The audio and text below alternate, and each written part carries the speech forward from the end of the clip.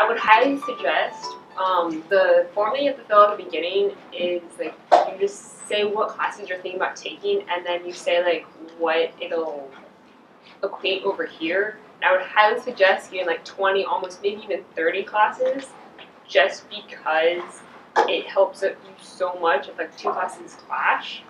You can easily find another one, and you can still email Tacey later on, but it's a lot easier if you already have a list. And a lot of them are just going to be electives, but it really helps out. I did that, and there was 2 classes that clashed, and I was easily able to switch over to another one because I already had it. So for example, my friend Julie and I, we decided we wanted to take a sustainable energy course that was in the Department of Mechanical Engineering when we got there. And so we emailed Tacey, and we sorted it out, and it ended up counting as tech elective credit. I think that only applies to chemical engineers, but it was one of the best classes I've ever taken to learn about sustainable energy from an engineering perspective. And the same professor who taught that class also taught our fluid mechanics course, and he was awesome and had this great Scottish accent. They help you so much with your adjustment to a new school system. You definitely feel like a freshman again, which is pretty funny, like learning about their online homework system and all that stuff. But you're given a personal tutor. So that's actually a professor in the department that you're in. So I had a professor in the Department of Chemical Engineering meet with me one-on-one to confirm all of my classes, and he went as far as to say, you know, if you're feeling stressed out about this transition, please come and talk to me. You know, I can reference you to counseling services if this is too much. Like, was just so welcoming and caring, and continued to check up with me. I had multiple meetings with him throughout the semester. So, I mean, that's just one example of what they do to make sure that you're able to adjust as easily as possible. Like Jess mentioned, you get a personal tutor in Edinburgh, which is really amazing. You have like a professor in your department, probably not someone that you're taking class with, but they're able to advise you on classes, and since they're like have the same pretty much technical background as you, you can say, well, okay, I've taken classes in like data structures and algorithms. Do you think this 4th year course, which sort of can equate to a master's level in the UK, do you think I'd be able to handle that? And they'll give you their advice, and you can sort of make your own decision whether you want to take that class or not.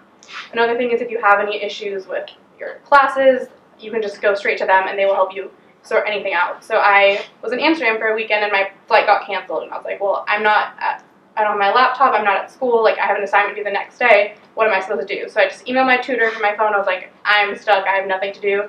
And he went to my professor and went to the head of the department and got me an extension for when I finally got back to the UK. I could turn in my assignment, which was really nice and kind of relieves a lot of pressure of having to go talk to like your professor in person and have nothing figured out until you're back and past the deadline. So this is a picture of King's buildings. This is one of the engineering buildings.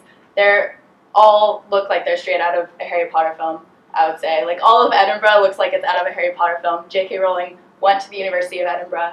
For example, like one of the main campus areas is called Potter Row, and that was around way before she wrote the book. So yeah, lots of cool Harry Potter fun facts if you go to Scotland. Just to give you an example, the University of Edinburgh was made in the 1500s, and Darwin went there. And so it's just like, oh, it's older than the United States. Casual. One thing that really stuck out to me about the academic culture there is you have so much like fewer assignments, and you spend a lot less of your day-to-day time doing homework assignments for your 4 or 5 different classes that you're taking.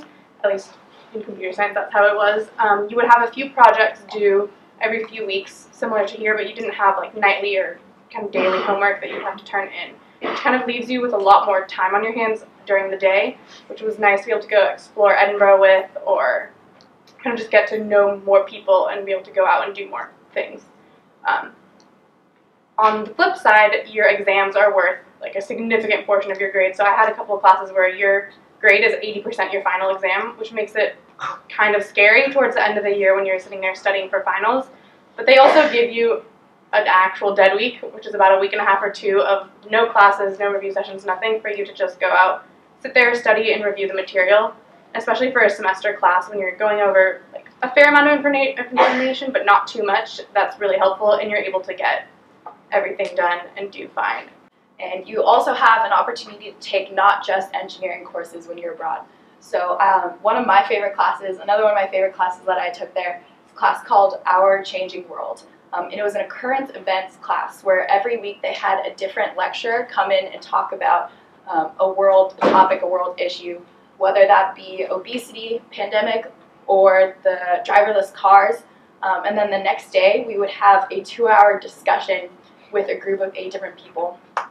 And that was led by a teaching assistant. So this is our class. So what was so cool about that is just that class was everyone was from such different places. And they all were at the University of Edinburgh. We got together and we talked about these crazy world issues and the different perspectives that you get to hear about that, you know, as much as I love UCSB, we are like 90% from California. So it's kind of one of the most incredible things that you get from studying abroad is a global perspective. You know, UCSB, it is such a cool culture, but it's definitely kind of a bubble. I don't know if you felt that way, but I've definitely felt that way at some times. And I absolutely love this place. But going abroad, you get to experience or hear about what it's like for people in from completely different places and from completely different perspectives. Edinburgh, they have really awesome societies that you can join. So there's I joined a squash club or society, and that was really cool to learn how to play squash. I don't know if you guys have heard of that, but it's like racquetball, but it's much more common in Europe. But there's also a society that you can join that goes hiking, goes on hiking trips. It's a lot like the excursion club here, but kind of cooler because you travel more around Scotland. And I know the ski club there actually goes to Switzerland.